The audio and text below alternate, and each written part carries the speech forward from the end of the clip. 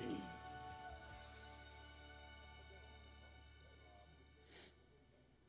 good morning, everybody. Welcome to River Heights Vineyard Church. Really happy to see you and to welcome you into worship today. My name is John. I'm one of the worship pastors here. I get to help lead our service this morning along with our fine team. We're really happy to worship together. I invite you to stand as you're able and are willing as we start our service. And I'll pray for us as we come into worship. Father, Son, Holy Spirit, we're here for you.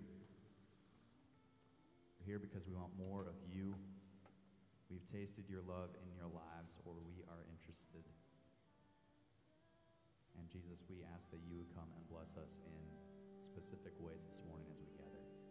In the season of Advent, God, I pray that you would teach us again how to wait, how to want you, how to look for Jesus. When you come, show us yourself today, Holy Spirit. Amen. So join us as we sing.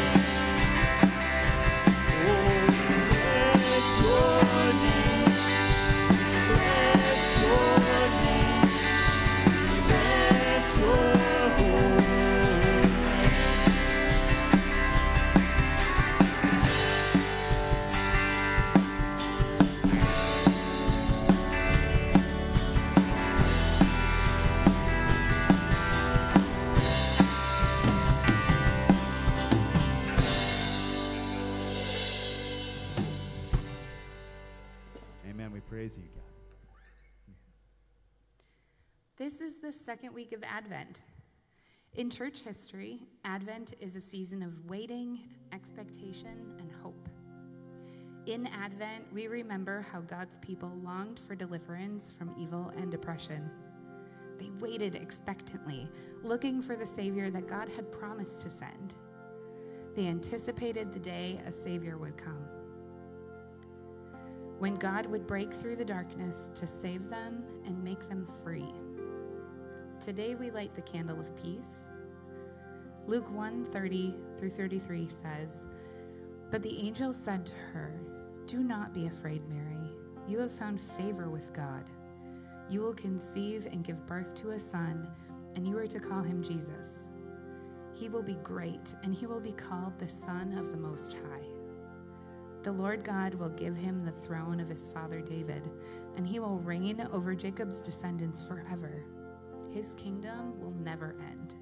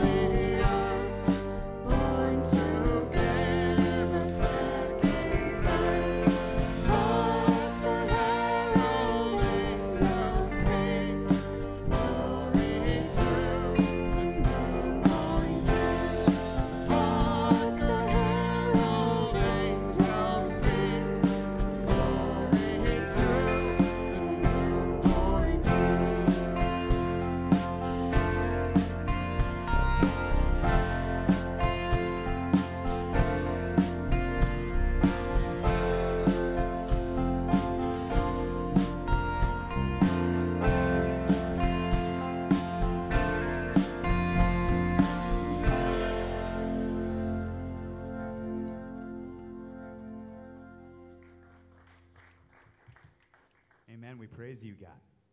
Friends, you're welcome to have a seat at this time. We're going to move into announcements and then the message And Hopewell is here with announcements. Indeed, I am here with announcements. I'm going to step up to the podium. Once again, my name is Hopewell Hodges, and I haven't had the privilege of meeting you yet. We are so glad that you're here this morning. Happy Sunday.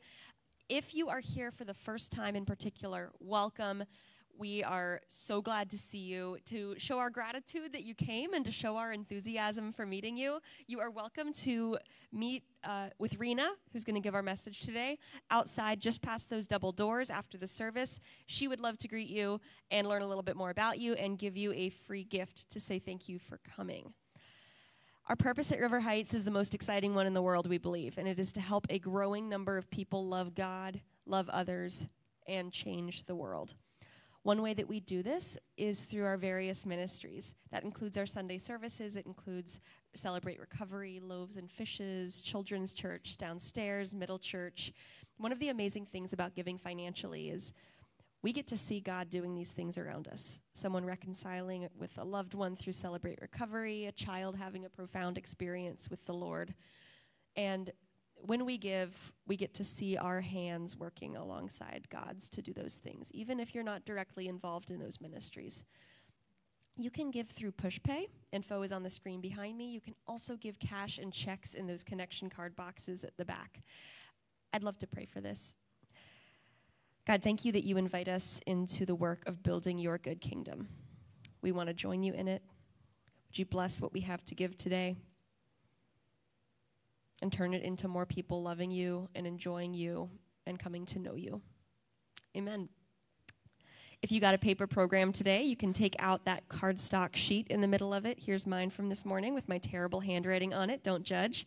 This is a chance for you to introduce yourself to us. Whether you're here for the first time or you're a regular, you can just write your name on the top of it, any contact information that you feel like sharing. Even if all you write is your name, the staff and prayer team of the church this week will be praying for God to bless you this week.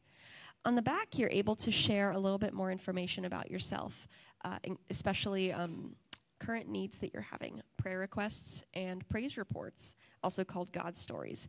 On the top paragraph, you can share any ways that you need to see God supporting you or people in your life, and we will pray for that each week, and that can be confidential.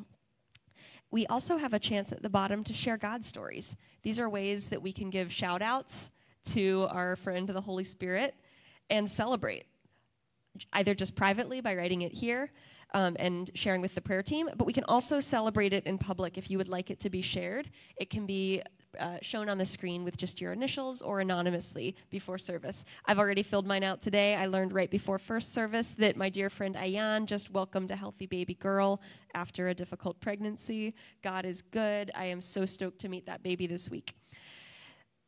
Few upcoming events that are especially exciting. Friday, December 15th at 7 p.m., there is a party for the ladies of River Heights. This is a chance to sing, participate in games, earn some prizes, and eat food. In fact, you can bring a snack if you are able to share with the rest of the crew. You are also invited to wear a heinous Christmas sweater.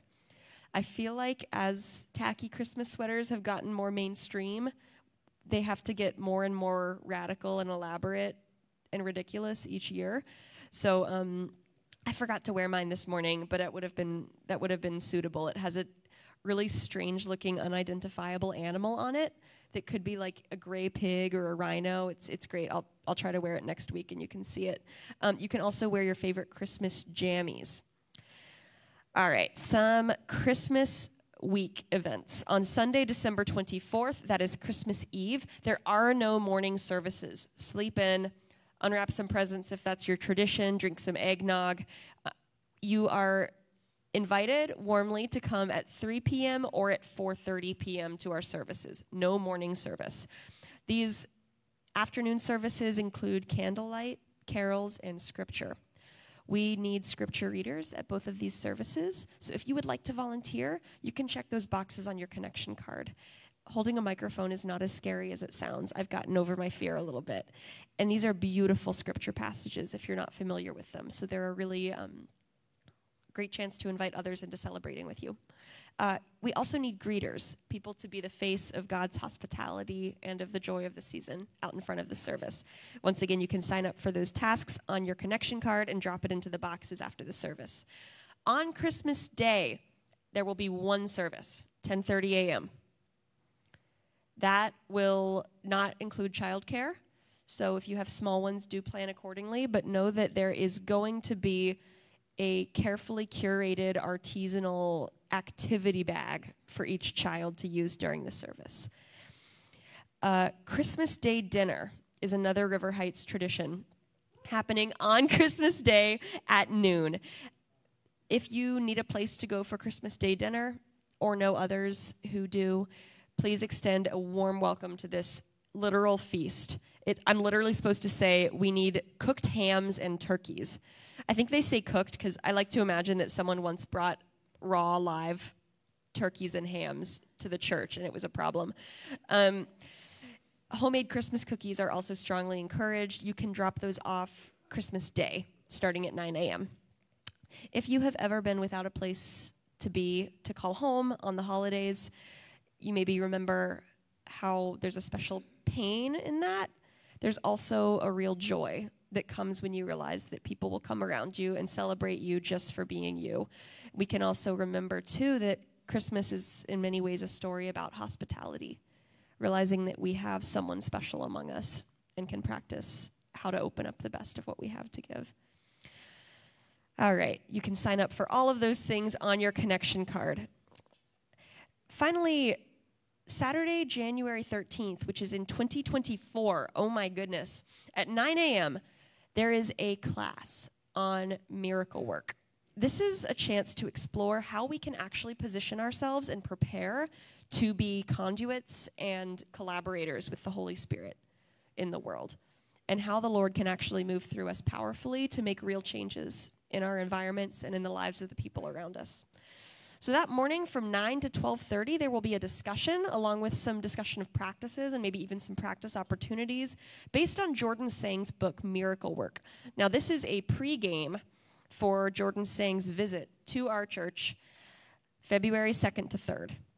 This class is $20 if you would like a copy of the book, $10 if you do not need a copy of the book, and $0 if there is any sort of financial need that would be a barrier to you attending, because we just want you there.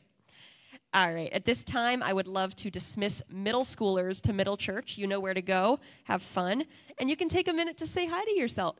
Say hi to yourself. Say hi to yourselves. That's a good move. Yeah, if you're shy today, just say hi to yourself and enjoy it. Otherwise, say hi to people around you while Rena prepares to come up to deliver the message.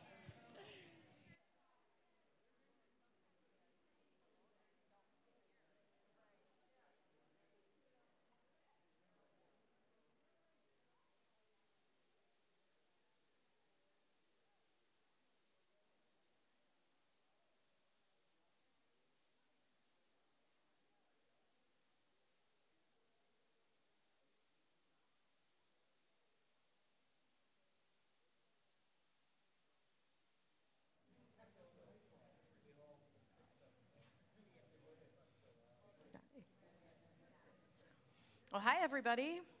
Hello, welcome. My name is Rena, and I'm so glad you're here for this second Sunday in Advent, and as we continue our Christmas movie sermon series. Last week, Pete preached on the movie Spirited, and next week, Becca Buncher will preach on Klaus with a K, and I can't wait. This week, I get to talk about the best Christmas pageant ever. The Best Christmas Pageant Ever was a children's novel that came out in 1971 that was turned into a TV movie in 1983. It's 48 minutes long, and you can watch it for free on YouTube. If you need a link, ask me, I'll send it to you, because I think it's totally worth watching. Growing up, I watched this movie on VHS every year at my Nana and Bumpa's house for Christmas. I think it was taped off of a TV broadcast, too. Kids, you can ask your parents what all that means. As I rewatched this movie as an adult, it brought to mind some things about plans and about making room for people who are different. Join me in praying as we begin. God, thank you for your presence here with us today. speak to us with your love and about your love. And just be with us today. Open our ears to what you have for us today. Amen. Has anybody here ever been in a Christmas pageant? Raise your hand. Had a couple? Okay. Had a couple in first service too. I've never had the pleasure of being in a Christmas pageant. If you're not familiar, a Christmas pageant is an event put on in celebration of Christmas that usually includes a nativity play, which is a short play about the birth of Jesus. The nativity play is often acted out by children with a narrator reading the Christmas story from Scripture. Christmas pageants and nativity plays are traditional for many people growing up, and they can be an important part of a community's Christmas celebrations. Now, technically, a Christmas pageant can have a lot of different elements, like a parade, choirs, as well as the nativity play. But I grew up understanding the Christmas pageant to mean the nativity play, so I'll use those terms interchangeably. For kids whose communities do Christmas pageants, it can be a big deal to get a role. For those of you who are in a Christmas pageant, were you pretty excited about it? It's fun to be a part of something that's special and important like that to your community. Typically, there'll be a Mary and a Joseph and a baby Jesus. That could be a doll or a real baby. 3 wise men, angels, shepherds, animals, and all kinds of extras. Last week, I saw a cute video about a kid who was stoked to tell his parent about the role he got in his nativity play. So let's hear it from Milo.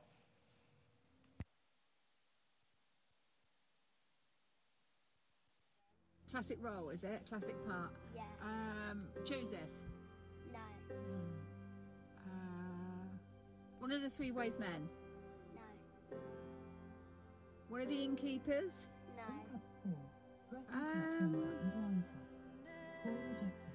But it's a classic part. Yeah. Okay. You tell me then, 'cause I'm door holder number 3. I'll be holding doors. that's amazing. Holding doors for who?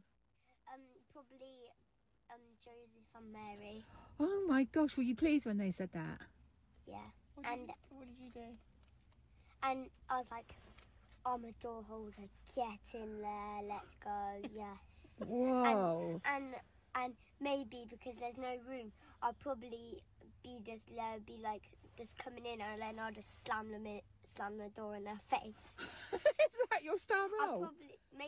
I'll probably be dressed up as a door. I don't think you're going to be a door. I think you're going to be a door holder. No, I'll have to wear brown. Really? Yeah, probably. Excellent. That's really smart, Milo. What is that? That's so great. I love all of this so much. He's thrilled. His teachers made sure that he knew how important this role was, and his mom meets his enthusiasm and just gasses him up. I want to high five everybody. Right? So everyone involved in a Christmas pageant wants it to go really well because it's so special. There are rehearsals, anticipation, tradition. There's a careful plan. Anybody here really like a plan? Who's a planner? Yep, it's good. Own it. Who here thinks plans are a waste of time? Just go with the flow, man. Yep. And who here is somewhere in the middle? I think a lot of us maybe are somewhere in the middle. I personally like a plan to set the direction, but then I'm usually okay going off script if something needs to change. I like to think I'm flexible, but I know that sometimes I can get a little bit prickly if my plan goes out the window. Can some of us relate to that too? In the best Christmas pageant ever, things do not go exactly to plan. The movie opens with kids in Sunday school saying things that they're thankful for about the class. After a few kids give, Sunday school answers, a kid named Charlie is brutally honest and says he's thankful that there are no Herdman kids there. At home over dinner, Charlie gets a talking to from his parents, and we learn a little bit about the Herdmans.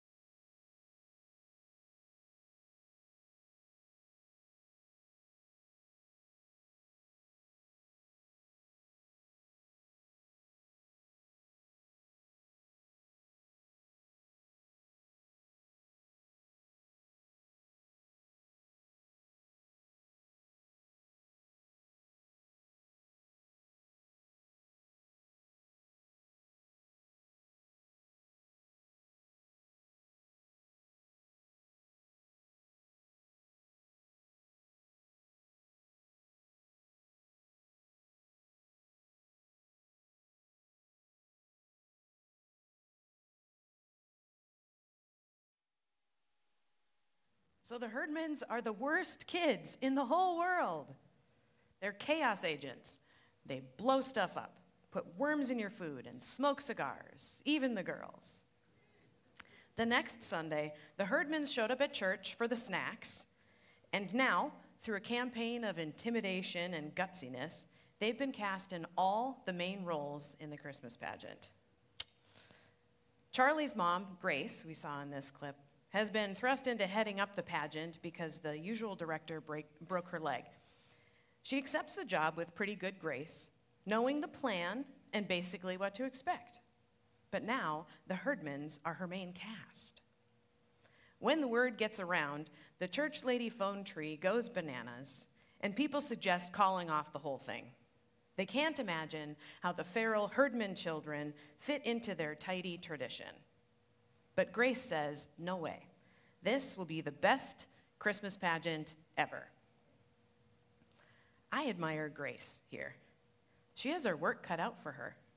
Her volunteer service just got bigger and harder. The plan is going a little off the rails, and she still does it. I've found that when the plan takes an unexpected turn, sometimes that's when I notice God more. Have you ever experienced that? As someone who, I admit, likes a little bit of a plan, it seems like God is encouraging me to trust him and not my plan. Like, Rena, don't hold on so tightly. Proverbs 16:9 reminds us, we can make our plans, but the Lord orders our steps. I appreciate that it doesn't say, how dare you make a plan? Just don't hold on so tightly. One of my favorite recent experiences like this was leading worship at the Thanksgiving giveaway. It's not like leading on a Sunday service. For starters, the worship team rehearses in this room as it's filling up with people who are coming for the Thanksgiving giveaway. Some are interested, some are chatting, some are running around. A few people will ask us random questions as we're rehearsing about the giveaway or the weather or about our gear. And then, during the program, there's a mix of folks standing, but mostly not, singing, but mostly not, and talking and doing their own thing. And that's great. I could easily get frustrated or disheartened that things aren't lining up with the plan, or that things aren't quite how I'm used to them on a Sunday morning. But then, God reminds me not to hold so tightly to my plan, and that's when even more joy comes. That's when I connect more with the people here. That's when I feel like I'm really loving them with God's love. I'm learning to hold my plans more lightly. I have some faith to do that because of the character of God. In Exodus 34:6, God proclaims himself Yahweh, the Lord, the God of compassion and mercy. I'm slow to anger and filled with unfailing love and faithfulness. Psalm 36:5 echoes this, saying, your unfailing love, O Lord, is as vast as the heavens. Your faithfulness reaches beyond the clouds. So God loves us, and he keeps his promises. That's what faithfulness is. He keeps his promises. We can trust him. And while I lean more towards the planning end of things, I'm sure there's a mirror encouragement for folks who don't plan so much. If that's you, I can imagine God telling you, hey, let's make a plan together, and I'll partner with you in it. If you're a low plan person and God has talked to you about something like this, I would love to hear about it. It's such a blessing to learn from other people and their experiences and how God talks to them, right? God relates to me in one way, he relates to you in one way, he relates to you in another way because he knows us so deeply and so intimately. I think that's wonderful. I believe God wants to meet us wherever we are on the planning continuum and partner with us. He's a faithful and trustworthy partner. Back at the Christmas pageant, Grace seems like a person who likes a little bit of a plan, but she proves herself to be flexible, too. In the Sunday school classroom, rehearsals have just begun. Imogene is Mary, Ralph is Joseph, Leroy, Claude, and Ollie are the wise men, Gladys is the angel of the Lord, and they all have a lot of questions, as we'll see in this clip.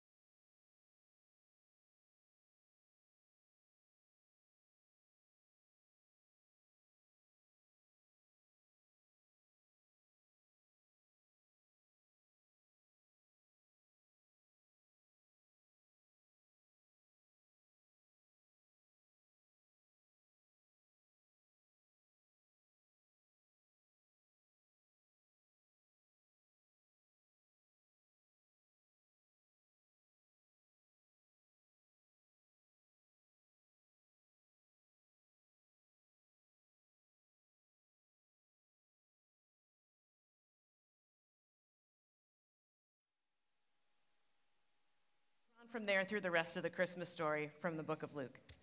The herdman's reaction to the story of Herod is pretty excellent. If you're curious, definitely check that out. But yikes, these kids have a long way to go to be ready for the Christmas pageant. They don't even have the basics. At this point, it probably would have been easier and less uncomfy to call it off. This production is going to be too much hassle. It's going to be too unpredictable. But they don't call it off. Despite Gladys drinking the communion grape juice and Imogene smoking a cigar and causing the fire department to come on a false alarm during rehearsal, they keep going. I admire Grace here, too. These kids were rowdy, dirty, and loud. They did not fit in with the rest of the church. It would have been easy to pretend they weren't there or say, "You don't fit the roles available, sorry." Instead, she welcomed them, was kind to them, and accommodated them. I would like to be better at this. Jesus calls us to love and to welcome people who don't look like ourselves, who don't act like ourselves. In Luke 6:32-36, he lays it out plainly for all of us. If you love only those who love you, why should you get credit for that? Even sinners love those who love them. And if you do good only to those who do good to you, why should you get credit? Even sinners do that much.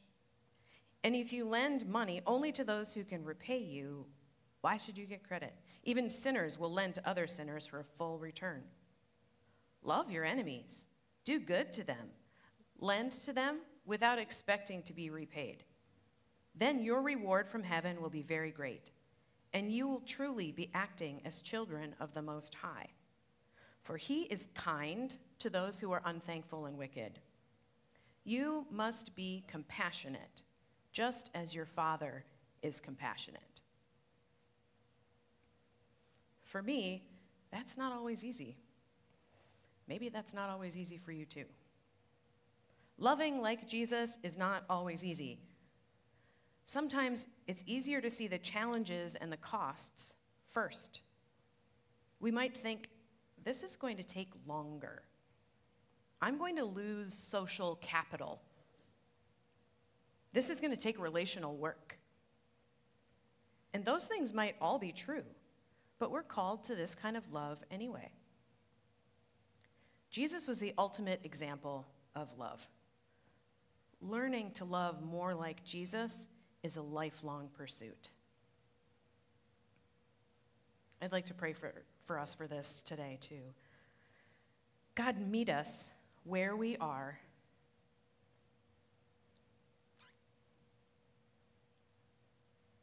Help us to love more like Jesus. Help us to show your love generously to everyone, people who look like us and people who don't look like us. Meet us where we are and help us to love more like you. Amen. Grace had all these things on the line, and she kept going. She taught the Herdmans the Christmas story, and they were invested. Because they had a different background, they experienced the story differently. And because they experienced the story differently, the pageant was different. On Christmas Eve, the night of the pageant, the church was packed. Even Mrs. Herdman was able to get a shift off of work and come to the pageant, although only the priest noticed her there. Everyone came out to see the spectacle. What would those herdmans do? Well, Joseph stood behind Mary with his arms crossed, staring everyone down. The angel of the Lord shouted and shoved at the shepherds to get them up the aisle. And Leroy, the wise man, ran home to get their Christmas ham to give to baby Jesus because frankincense is dumb. And it was beautiful and moving. Let's watch how it all ended.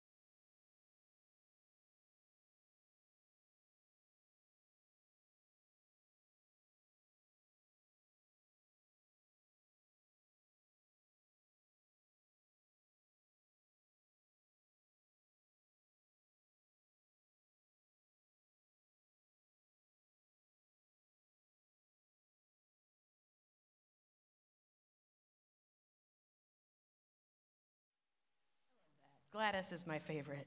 Hey, hey. She got that it was important. That touched her. Hey, everybody. So much joy there. I love it. I think everyone that was there that night agreed that the Christmas pageant was wonderful. Why was it wonderful? Because it was different. Why was it different? Because of the herdmans. Grace was kind and welcoming to the herdmans. She didn't gatekeep Jesus' story. Jesus' story is for everyone. No one owns it. It's for those of us who feel like outsiders in the church. And it's for those of us who feel like it belongs to them. And because Grace allowed the herdmans to bring themselves and their experiences to the pageant, and because she didn't allow well-intentioned plans to become exclusionary, I think God used it all to reveal new things to everyone there. It wasn't just new for the herdmans, it was new for everybody who showed up. This radical love rippled outwards. It didn't just impact the herdmans. It rippled outwards to everybody who was there. Last week, Pete preached about God's power to redeem. God can redeem anyone and anything. He can redeem our need for a plan. He can redeem our reluctance to welcome. He can redeem an apparently crappy Christmas pageant situation and make it the best Christmas pageant ever. How about you? Where do you need God's redemption in your life today? God wants to meet you and redeem these things. That's the whole point of Christmas. God sent Jesus to this earth to redeem humankind. Let's pray. God, thank you for sending your son Jesus to redeem us. We need you. We love you. We want to love more like you.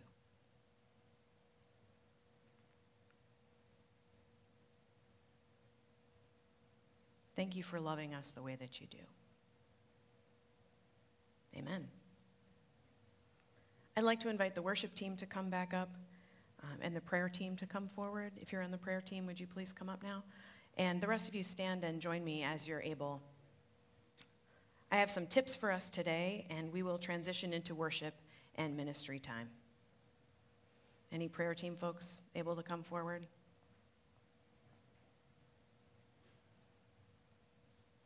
Thank you. Our tips usually take the form of a read, a pray, and a do. Our read for this week is to read the Christmas story in Luke 2 in a version you don't usually read.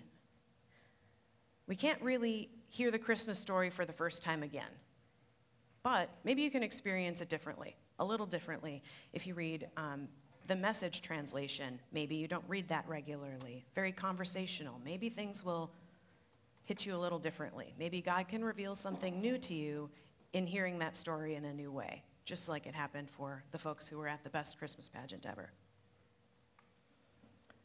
Our pray to grow in our lifelong pursuit of loving like Jesus.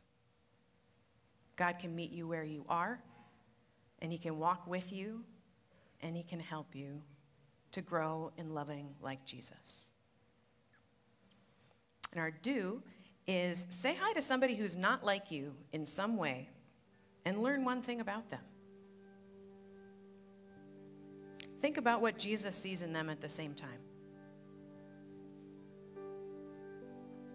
Ask God to help you see that person with his eyes. Maybe it's somebody here today that you don't know that's a little different from you in some way, or somebody else in your week, but say hi to somebody who's not like you and learn something about them. As we enter into worship and ministry time, we have the opportunity to come to God in prayer with our needs, our wants, our pains, and our hopes. These folks on the prayer team are trained to pray and will be confidential, and they'll pray good things for you.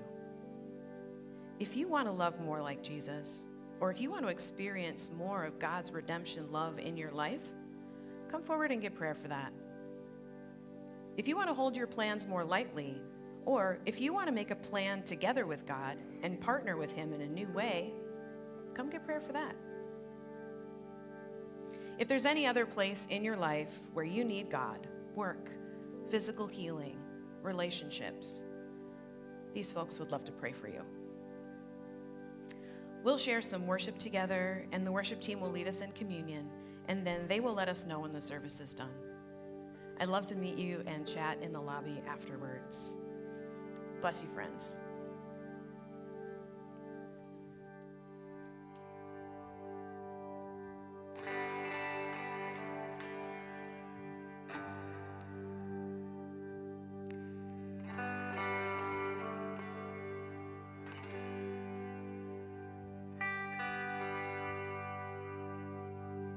Your compassions never fail.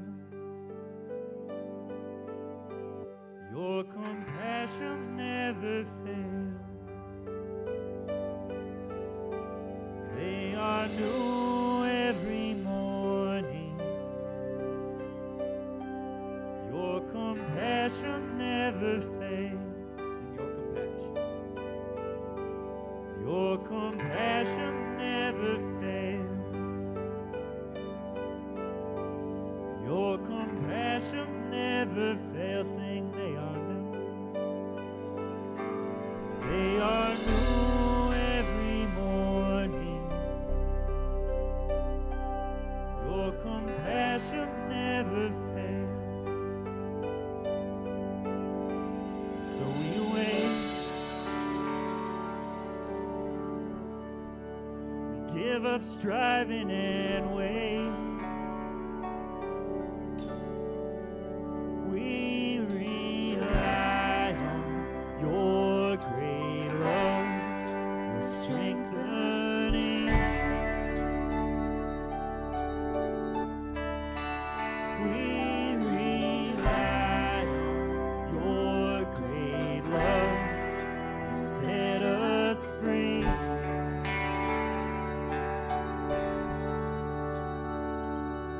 Your compassions never fail. Your compassions never fail. Sing, we were lost. We were lost and you found us.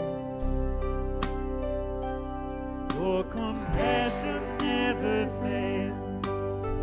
Your compassion. Your compassions never fail. Your compassions never fail. Sing, by your wounds. By your wounds you have healed us. Your compassions never fail. So we wait. We give up striving and wait. We rely on your great love, your strengthening. We rely on your great love, you set us free. We rely on your great love, your strengthening.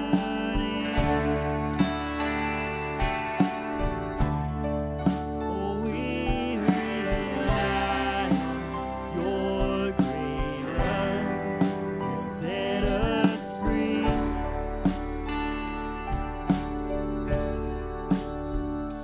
So we wait. We give up striving and wait. So we wait. So we wait. We give up striving and wait. So we wait. Give up striving and wait.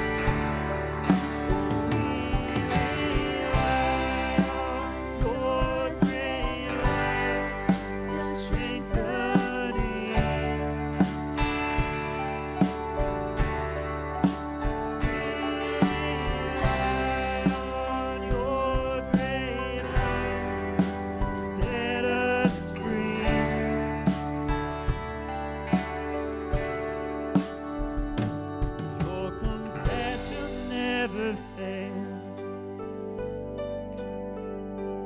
Your compassions never fail. They are new every morning. Your compassions never fail.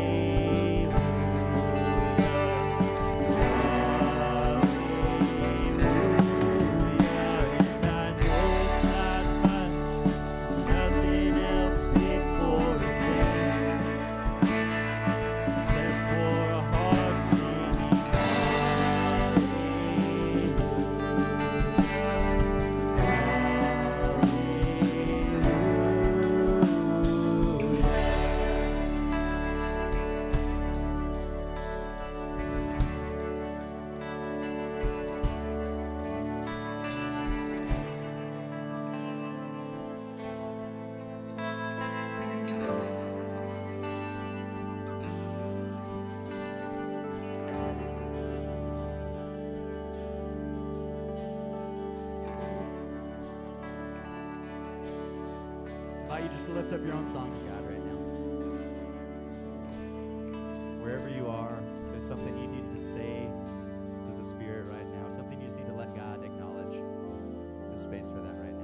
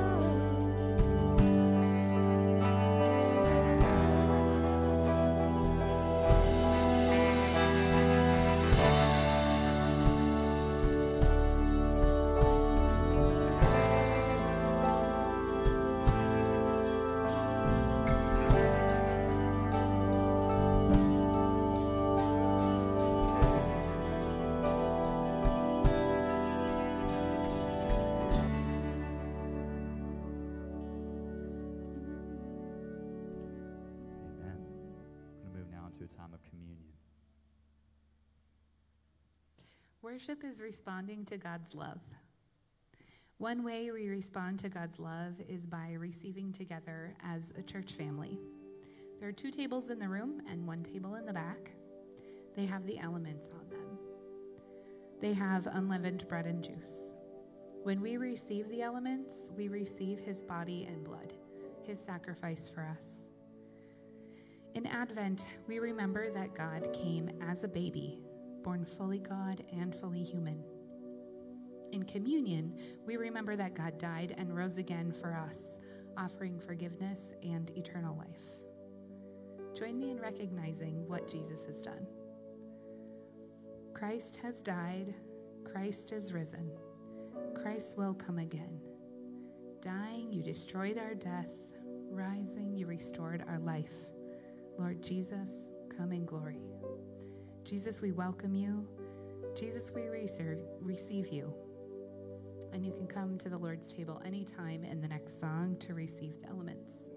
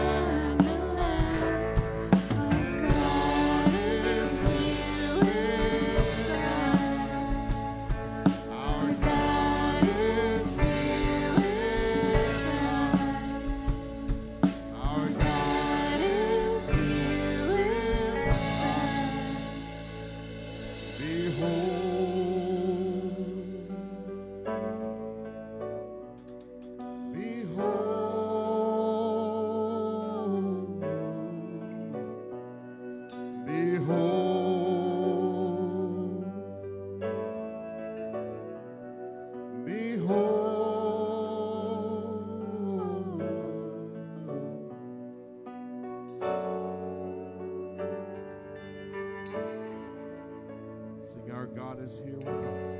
This is the promise of the gospel. God with us. Our God is here with us. Our God is here with us. Our God is here with us. Our God is here with us.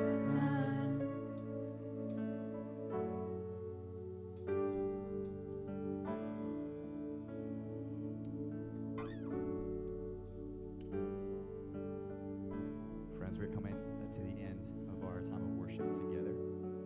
And so as we go, I'd like to pray for us. Father, Son, Holy Spirit, we ask that you'd send Jesus to us again to receive in new ways, different ways, ways that are surprising to us. Come and meet us where we are and teach us to look for you. So friends, I pray God's blessing for you this week. We look forward to seeing you next time. We're going to stay and worship a little bit longer. You're welcome to stick around, but you're dismissed at this time. Feel free to check in with Rena outside the door. She'd love to say hi. We look forward to seeing you next time.